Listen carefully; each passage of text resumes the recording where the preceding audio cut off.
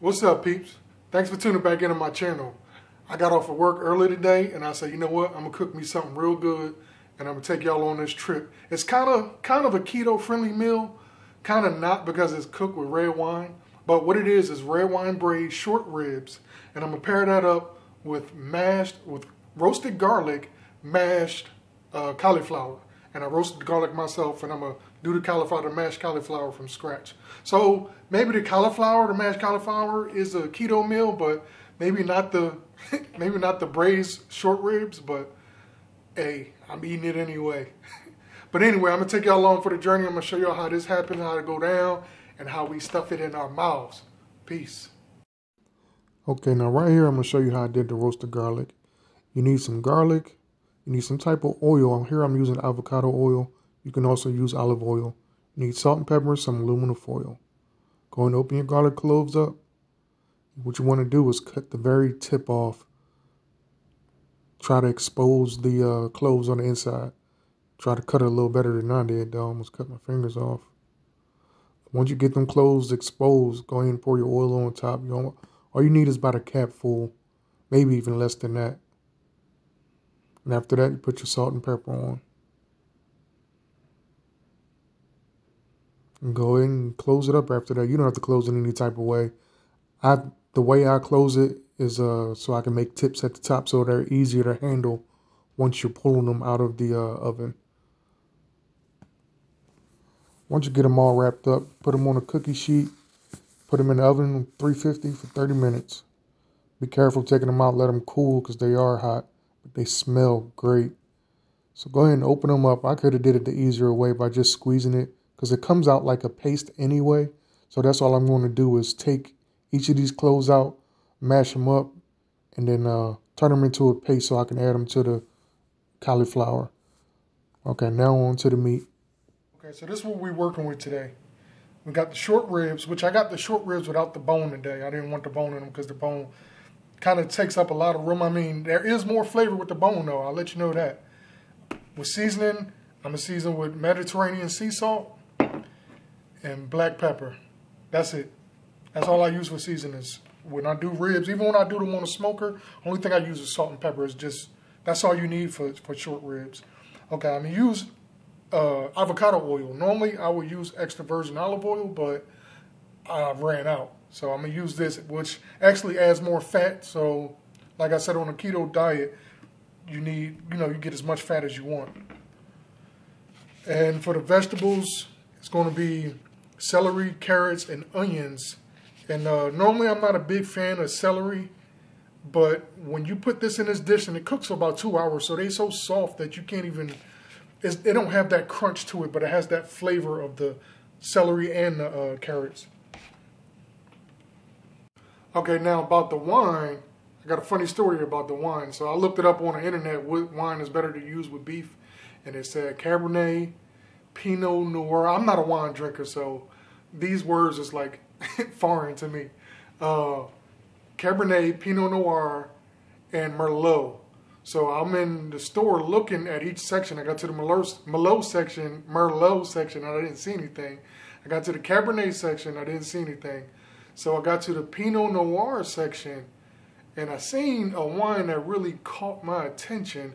Seemed like it'd be a really, really, really good wine. So I went ahead and got this wine called Menage a Trois. So hopefully it do the beef as good as it does other things. So all right, let's get to cooking, man. Peace. Okay, one other thing I forgot, you're going to need about a half a stick of butter.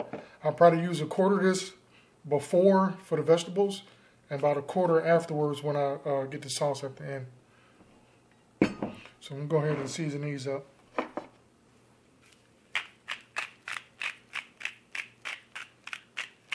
I like to season on all sides because I plan on searing them on all sides.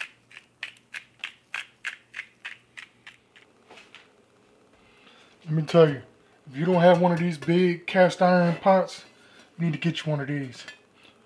Usually I'll take this and put it outside on the grill. But today it was raining when I came home earlier, so today we're just gonna put it on the stove. And then from the stove, we're gonna take it and stick it in the oven.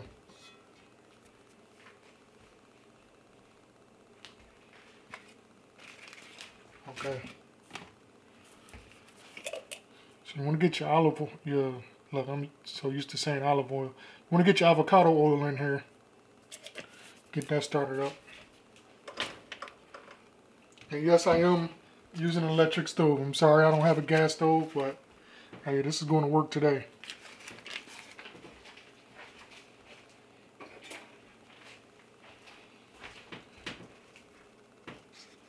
Take a little bit of this butter and stick it in there. One thing you'll notice about following my channel, I love butter on everything. I'm a butter baby.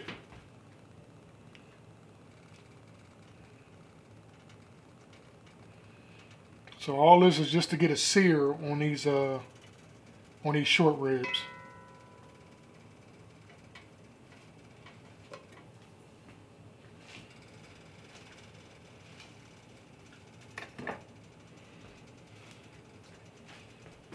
Only thing about these cast irons, you gotta take care of them. You gotta keep them well oiled, or it'll get rusty all on the inside.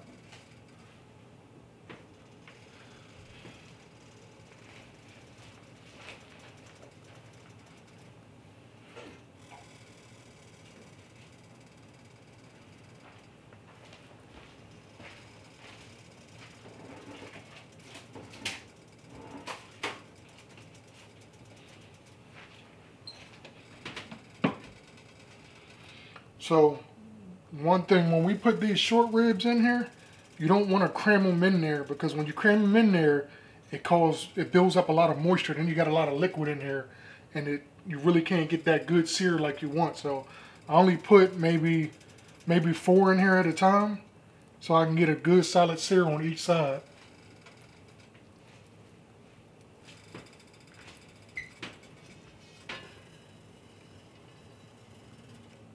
In about a minute, I'm not going to be able to do this, because this whole pot will get hot.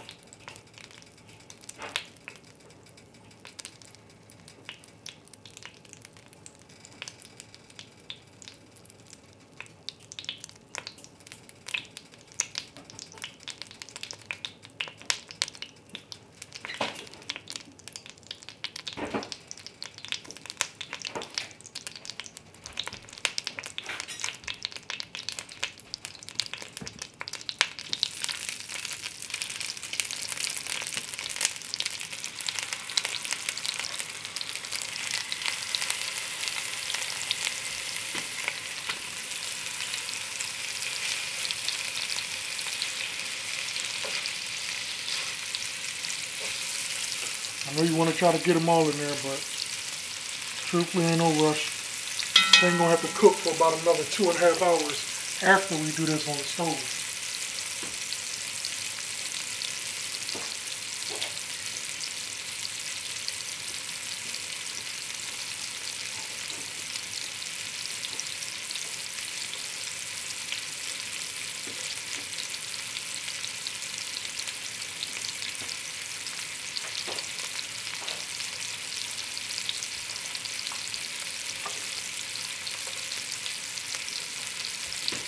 Now usually when I sear these, usually I'll dredge them in flour first, but because I'm trying to get closer to keto friendly, I didn't put no flour on them, so we just want to rely on them like this.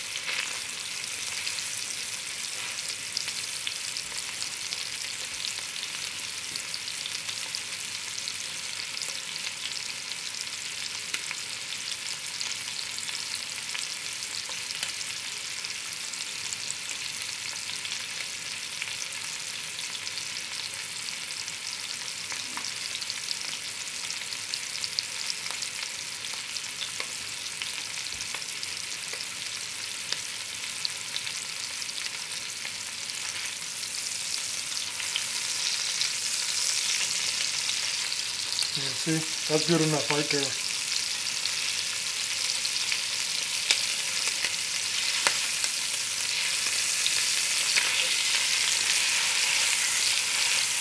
Here we go. A pretty color on those. See that? That nice brown. I don't know if you can see that with the lighting, but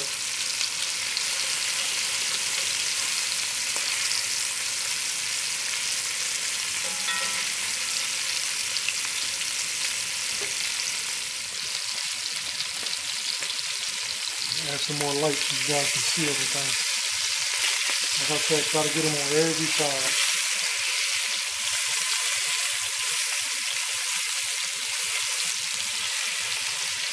Pop that up on that.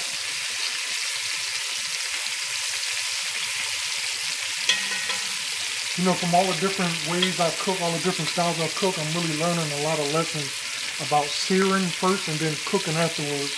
And it just make much better results when you sear them first.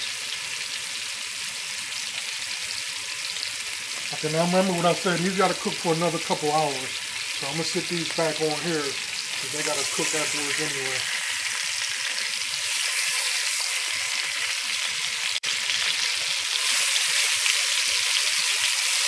Alright, I don't even need for y'all to sit here and watch all of this. I'm going to get the other ones on here, get them off, and then we'll get our vegetables in there.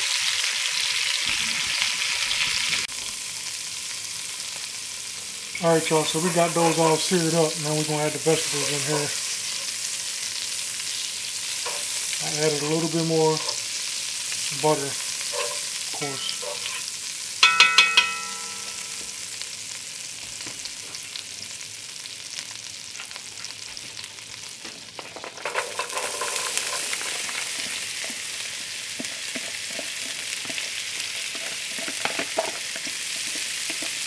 Now we're not going to really let these get brown. We're just going to let them get maybe a little translucent.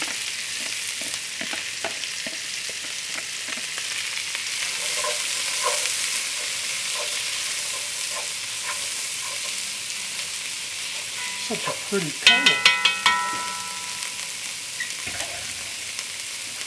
One thing I forgot to mention that we need also, some beef broth. So when we get this wine down and the wine reduces down, after the wine finishes reducing, we put the meat in there. We got to add the beef broth over there on top of the, so it just covers the meat. This stuff already smells good, man. I wish I could smell this. Alright, so we're going to get these translucent and we'll come right back.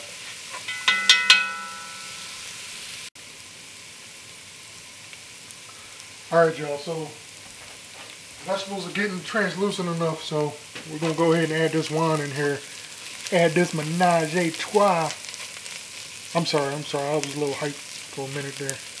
But what they say about adding red wine to food, don't add a red wine that you wouldn't drink. So I had to try some of this.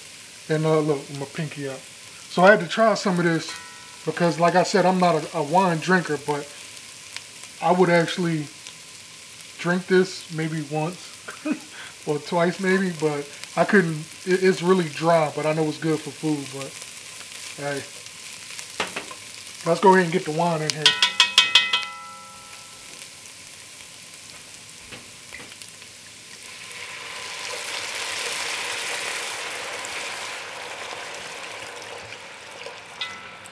Okay, so we're going to add all the menage a trois. We want all of this in there.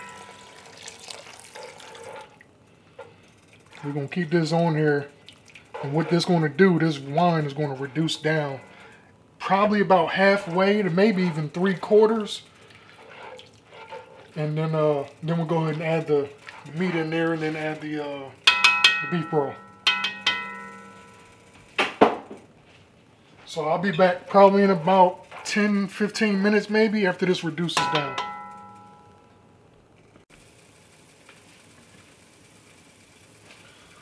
Okay, as y'all can see, this red wine that reduced down probably about 3/4. That's more than half. It's about 3/4. It took about 20 minutes.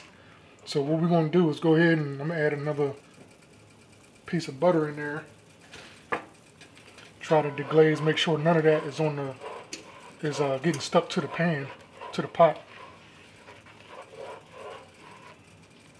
So go ahead and mix that up and go ahead and put this meat in here now. We already got our oven heated, preheated for 350. We'll go ahead and add the meat in there.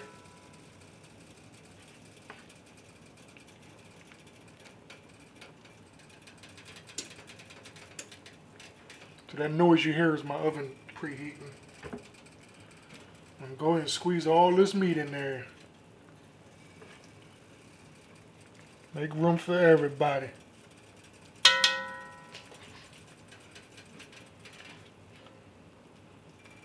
Yeah, this menage a trois then turned into a never mind, I can't say that. I'm sorry, I'm about to drink too much of that wine, man. I'm sorry. I should have even thought about that.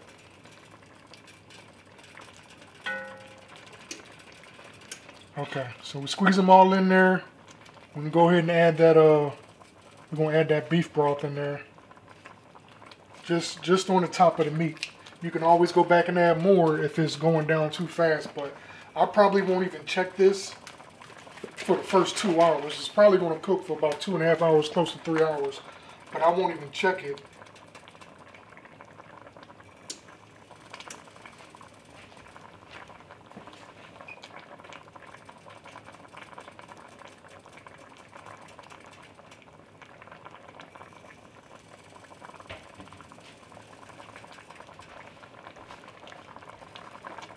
I won't even check it for the first 3 hours. Okay, now the oven's ready, so.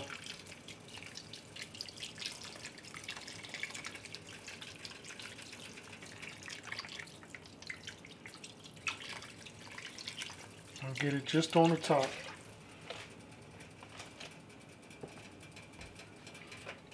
Now be careful because this is hot.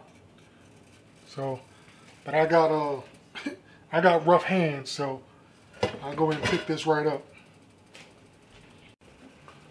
Alright, so now we're gonna go ahead and get this in the oven. What we're gonna put it on the middle rack and let it sit on there. Like I said, I'm not even gonna touch it for about 2 hours. Come out here and check and make sure the gravy is still at a good level. And then if it's not, then I'll add some more in there. But like I said, be careful because these cast irons get really hot.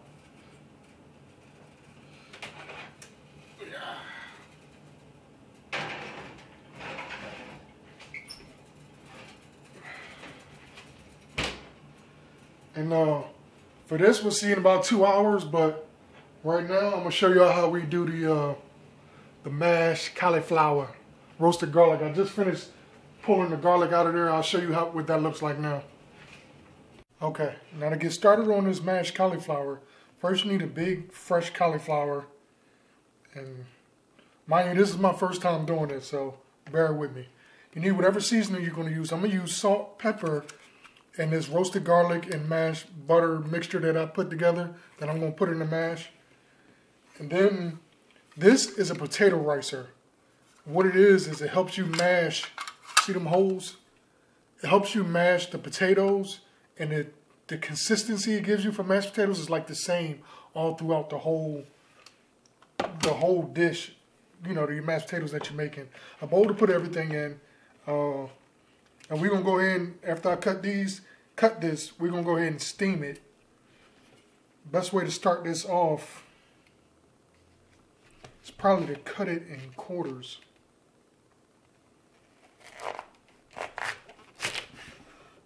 That way it's easier to separate the stem from the florets. So, cut it in fours.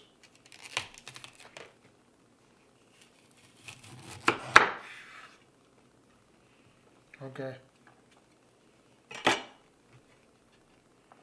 Yeah, if you don't cut this right, this can make a big mess.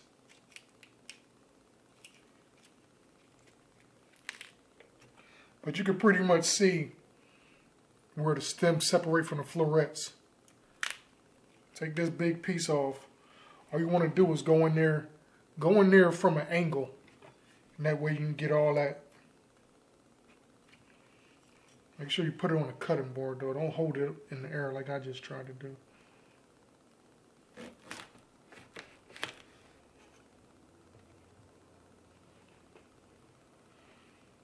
Hey, that's good enough. Go ahead and break it up and stick it in your bowl. It's all gonna get mashed up anyway, so.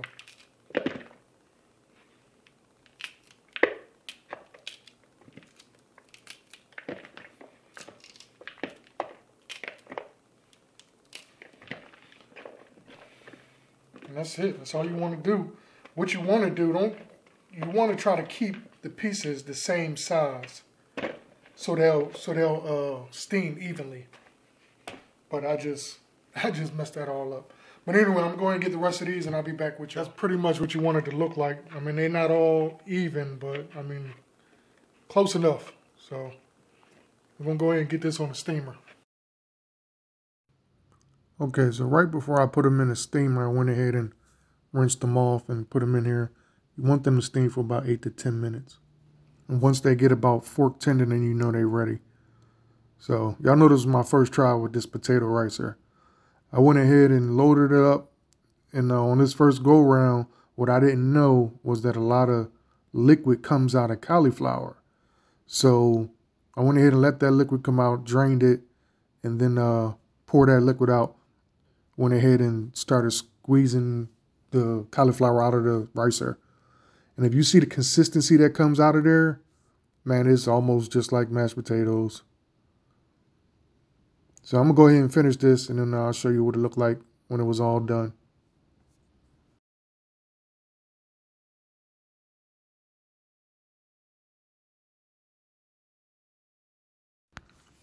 All right, so this is what it looked like. The consistency is not like mashed potatoes, but I mean, it's close enough, man. We're talking about cauliflower. Now, this is the roasted garlic and butter that I mixed together. That stuff smelled so good. I went ahead and put that in there and see the consistency. I was like, man, let's just put it all in there. Put it all in there. So when they add that in there, the smells that's coming off of this thing is crazy. It really smells like mashed potatoes.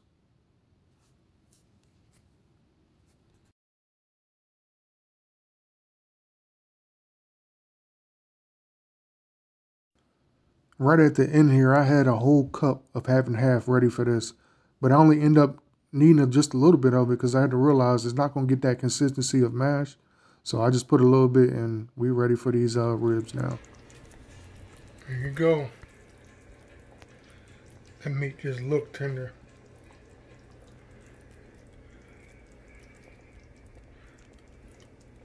I'm going to go ahead and get this plated up, let y'all know how it tastes.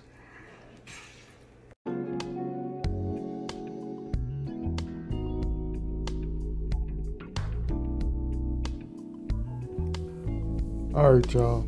So I made a rookie mistake. I forgot to turn the mic on during this part. So I'm going to just go ahead and guide y'all through this whole thing.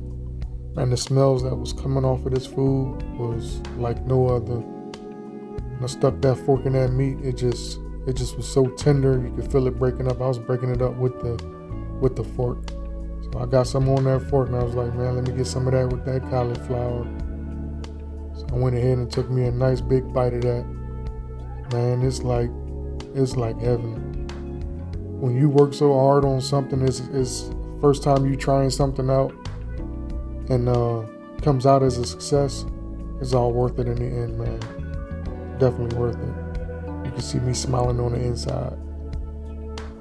But yeah, this was a video worthy meal. I felt that. But anyway, I appreciate y'all checking me out again. Sorry this video turned out so long, but this was a pretty long cook. But stay with me. Like, subscribe, share, and don't forget to hit that notification bell. And we'll see you on the next video. Peace.